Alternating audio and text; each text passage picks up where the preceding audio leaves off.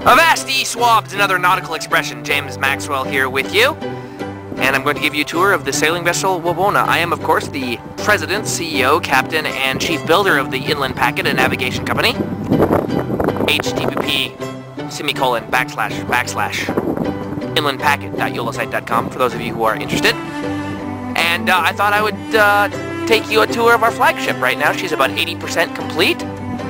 And for those of you following this project, I thought you'd like to get a closer look at it. This is a little bit of background. She is a Harley 8 sloop. Actually, she's a Harley 8M, if you wanted the truth. M, of course, for Maxwell. Free plans can be found on pdracer.com if you're interested in building one yourself. But I'm going to show off some of the modifications that I've made to the vessel, and hopefully they work. I am never sailor. I've never sailed before, but I figured I'd build my own boat and sail away. Alright, a lot of the inspirations for some of these modifications came from Andrew Lynn, a prolific small boat builder. One of the few to do the Texas 200 in a PD racer. And I got a lot of inspiration from some of his boats, so I'll be pointing those out as I go around. So, let's start at the beginning, the bow. She has a bowsprit, originally not in the plans, but I wanted one because I like the look. And I also wanted to try to run with a jib. That's not the sailing rig that's called for in the plans, but I figured I might as well try it. If it doesn't work, well, I have a really cool bowsprit. Underneath it, she is equipped with a dolphin knocker, not currently installed. This is her at-dock configuration, or almost finished configuration, if you will. But yeah, she is equipped to do that because I like the look of them, and I think it would look cool. Moving aft, you can see a spray rail that I installed for those treacherous days on our local inland waterways. It gets pretty better out here. Moving aft, there's the mast, 12 feet, and a polytalk sail. Hopefully I'll update to white sails at some point so she looks a little bit better. I'd like to do canvas, simply for the romantic in me, but I don't think that's a very good idea from what I've been told. Alright, now I was talking about some of the modifications that I've given this boat, and here is one right here. Andrew built a teal and equipped it with belaying pins, and I thought that was the coolest thing on earth. As I've mentioned, I am a complete romantic. When I'm looking at this boat, I'm not seeing an 8-foot plywood boat that I built. I'm seeing a windjammer with 14,000 square feet of canvas on it, doing 16 knots. So a little of that has filtered through.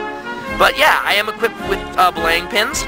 As you see, the one on the port side currently is for the main halyard, and the one on the starboard side is my downhaul right now. I have some other spaces for more if I need them. We'll see if that works out. I've changed the setup here a little bit, of course, from the plan, simply because I like the way it looks, and I think it's going to function a little bit better as well.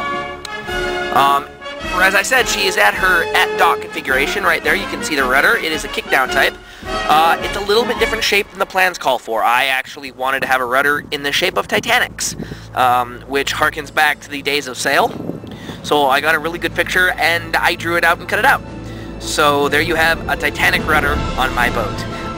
That is, in fact, the jib in front of it right now. We're still experimenting with the jib. We're not quite sure what we're going to do with that. Moving aft, let's see here. So you can see I've got my mast prop up there, and the blue is a piece of foam that I glued there. Frenchtown Pond is almost a football field long, and you know, you want to be comfortable when you're sailing those massive and copious distances. There you can see the main sheet. Some of the reinforcement that I've done to the transom, so that I want to ensure that when I mount my rudder, which still needs to be done, that I can not break the back of my transom, because I only went with the 1/4 ply that this boat is pretty much completely built of. Alright, over there you can see the lee board, with a few minor modifications again, because, well, that's how I built it. And that pretty much covers the sailing vessel Wawona, flagship of the Inland Packet and Navigation Company. If you've never built a boat before, I highly suggest that you do. It's a lot of fun, and you end up with a boat As far as the 80% goes, I still need to seal all of her outside seams. And I will do that this week. And there are a few other things I need to do in addition to getting supplies for a voyage. Then I will take it to Frenchtown Pond and try it out. There'll of course be a video of that. If you have any questions, please post them below. In the meantime, I'm James Maxwell. I hope you've enjoyed.